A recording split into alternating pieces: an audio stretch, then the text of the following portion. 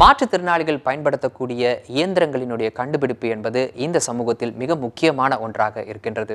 அந்த வகையில் சென்னையை சேர்ந்த ஒரு தனியார் நிறுவனம் கண் பார்வையற்ற மாற்றுத்திறனாளிகளுக்கான ஒரு கைத்தடியை கண்டுபிடிச்சிருக்காங்க. அதனுடைய சிறப்புகள் என்ன அப்படின்னு பாருங்க.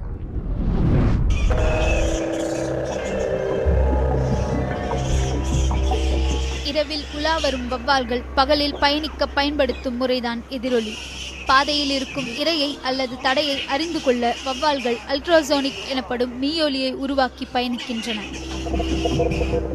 மீயொலி பிரதிபலிக்கப்படுவதன் மூலம் இரை நகர்கிறதா என்பதையும் வௌவால்கள் அறிந்து கொள்கின்றன. இந்த முறையை ஈகோலொகேஷன் என்கிறது அறிவியல். நவீன அறிவியல் வளர்ச்சியின் அடையாளமாக ஈகோலொகேஷன் முறையை பயன்படுத்தி செயல்படும் பல கருவிகள் பயன்பாட்டில் உள்ளன.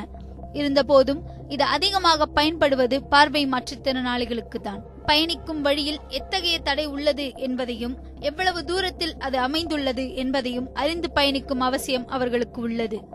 இவ்வாறு அவர்களின் அன்றாட வாழ்க்கை சவால்களை எதிர்கொள்வதற்கு உதவியாக உருவாக்கப்பட்டுள்ளதுதான் ஸ்மார்ட் கெயின் எனப்படும் இந்த கருவி.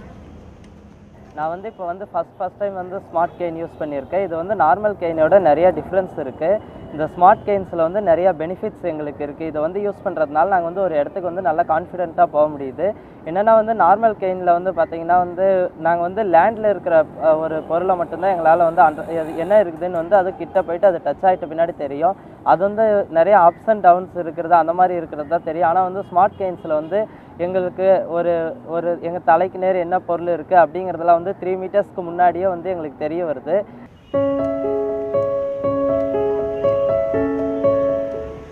பயன்படுத்துபவரின் கையில் உள்ள தடியில் அமைக்கப்பட்டுள்ள இந்த கருவி அருகில் உள்ள தடைகளை கண்டறிந்து பயணிப்பவர்களின் கைகளுக்கு அதிர்வை அனுப்புகின்றது. இந்த கருவியில் இருந்து வெளிப்படும் ஒலி அலையின் மூலம் எதிரொலி உருவாக்கப்படுகிறது. பின்னர் இந்த எதிரொலி அதிர்வலையாக மாற்றப்பட்டு பயன்படுத்துபவரின் கைகளுக்கு செல்கின்றது. பயனாளியை சுற்றியுள்ள எல்லா தடைகளையும் இந்த கருவி கண்டறிந்து சமிக்கைகளை அனுப்புகின்றது. இதன் மூலம் குறைவான அதிர்வுகள் ஏற்படும் பாதையே தடைகள் குறைவானது என்பதை பயனாளி அறிந்து கொள்ள முடியும். எனவே அந்த வழியை தேர்ந்தெடுத்து பார்வை மாற்றுத்திறனாளி பயணிப்பது சாத்தியமாகிறது. ஸ்மார்ட் கெயின் கருவியை மேம்படுத்தும் விதமாக அடுத்த கட்ட ஆராய்ச்சிகள் தொடர்ந்து நடைபெற்று வருகின்றன. இதனோடு வழிகாட்டும் கருவியை இணைப்பது உள்ளிட்ட பல முறைகளை சோதித்து வருவதாக கூறுகிறார் இந்த கருவியை வடிவமைத்த சசி.